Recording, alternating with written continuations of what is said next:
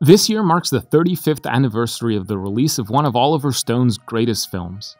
Greed, for lack of a better word, is good. Yeah, Wall Street.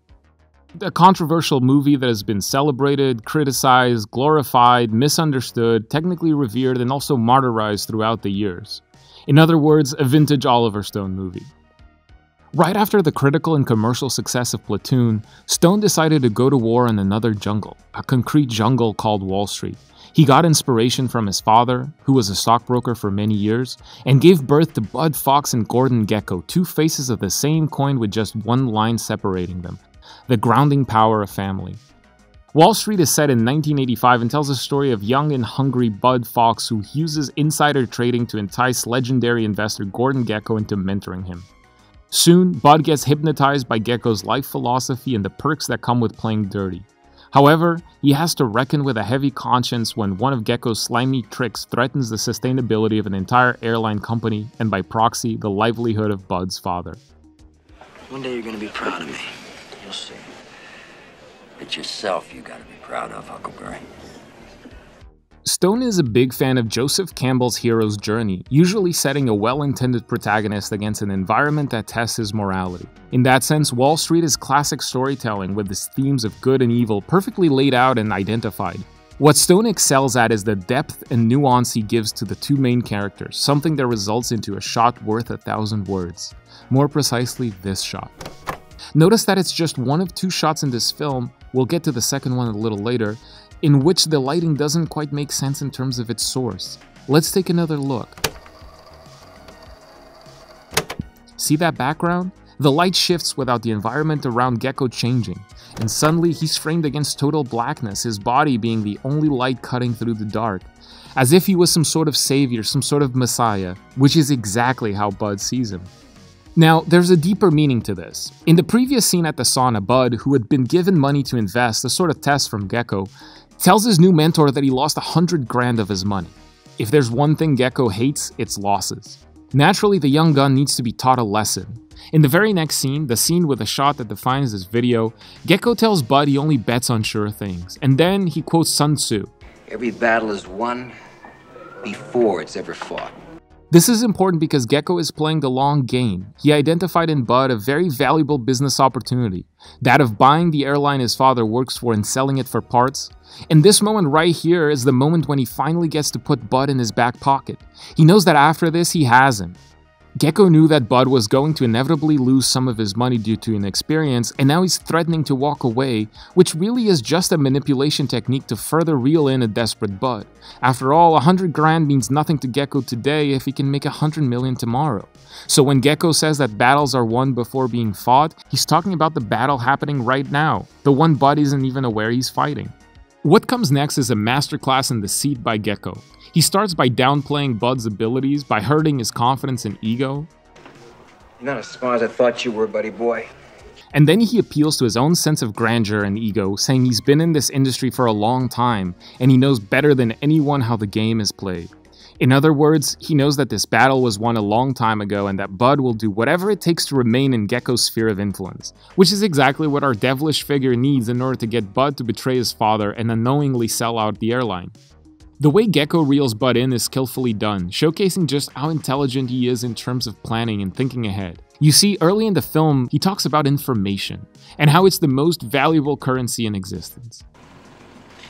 The most valuable commodity I know of is information. Wouldn't you agree?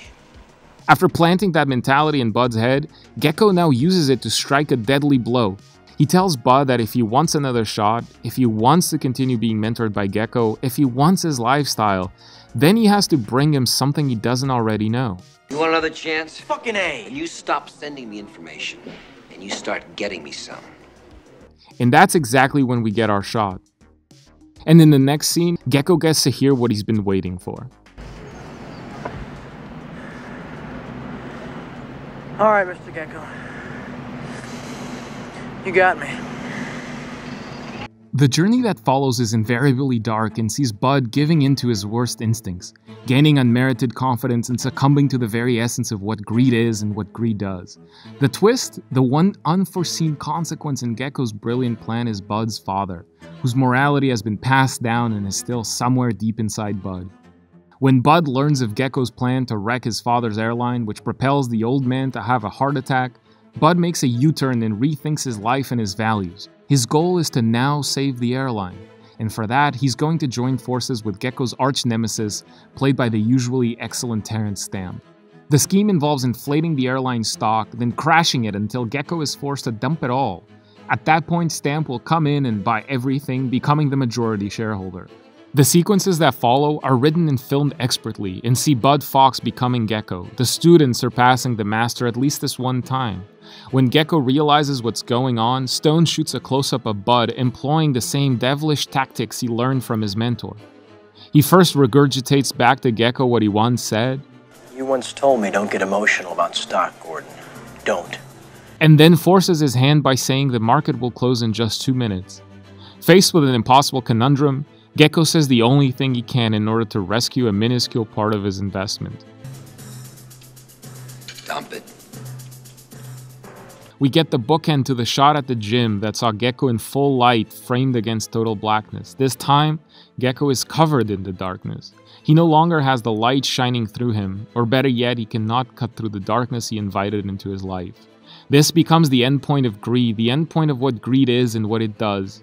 It takes away the light inside of every man. And with that, Bud wins the new battle, the battle Gecko wasn't even aware was being fought. Sun Tzu would be proud. But the story isn't done for Bud, who shortly after faces his own comeuppance. Because Stone understands that it's not only about doing the right thing after doing the wrong thing for so long, but it's about facing the consequences of one's own actions.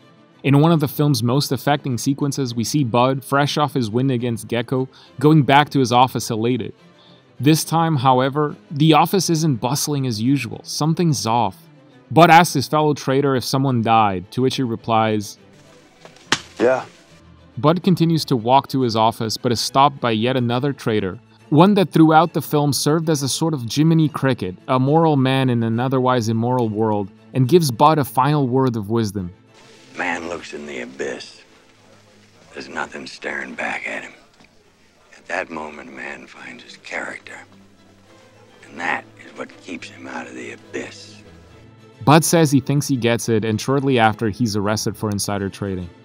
The film ends with Bud walking up the stairs of the courthouse in New York and the camera pulling back, as if saying that this is just one story in a sea of, quote, the malfunctioning corporation that is the USA.